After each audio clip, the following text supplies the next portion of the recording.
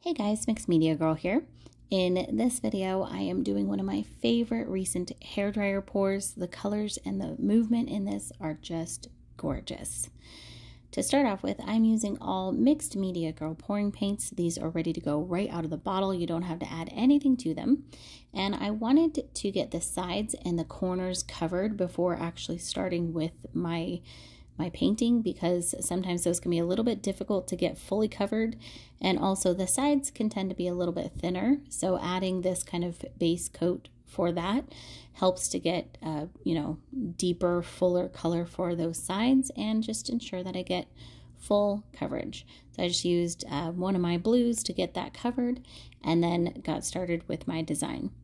For the background, I am using Deep Sea, which is a dark navy blue. It can sometimes look black, but you'll see as soon as I put the other colors on top of it and blow those out that it is a dark blue and it's gorgeous.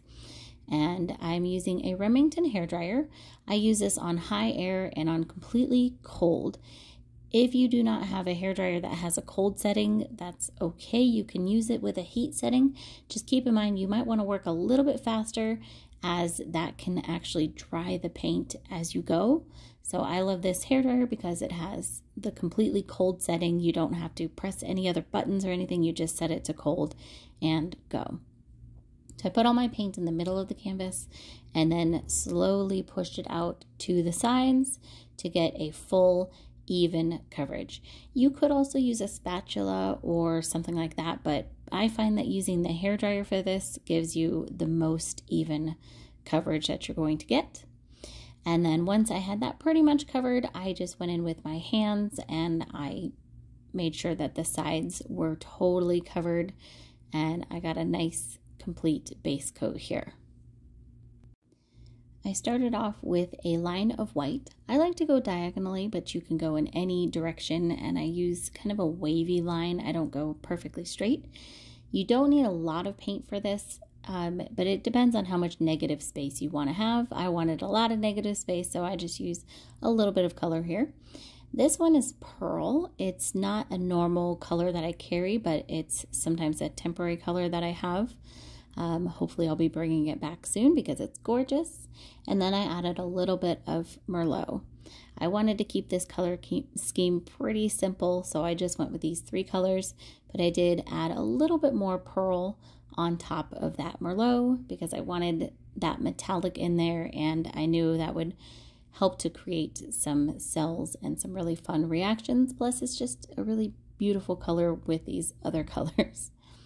All right, once I got my colors on there, I went in again with the hairdryer. And how you blow this out is completely up to you, but I tend to do kind of a back and forth. So start off in one direction and go all the way. Don't stop in the middle, push it as far as you can, and then go to the other side and push in the other direction.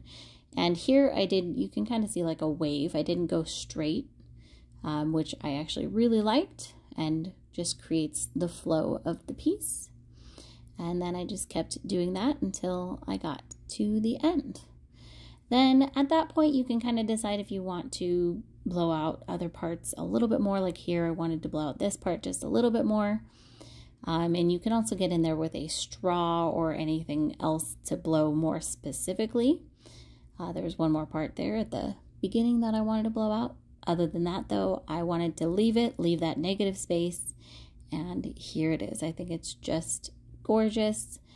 Beautiful cells, beautiful colors. I love that blue as a background. And I think it looks great with the merlot and the pearl. The white would be optional, but I think it helps to bring out the other colors. And when you blow it over that deep sea, it makes a beautiful, beautiful blue. None of these have any kind of silicone or any other additives into it. It's just the pouring paint ready to go out of the bottle. So here's the wet version, and then here is how it looks dry. So I hope you guys enjoyed this. I'll see you all next time.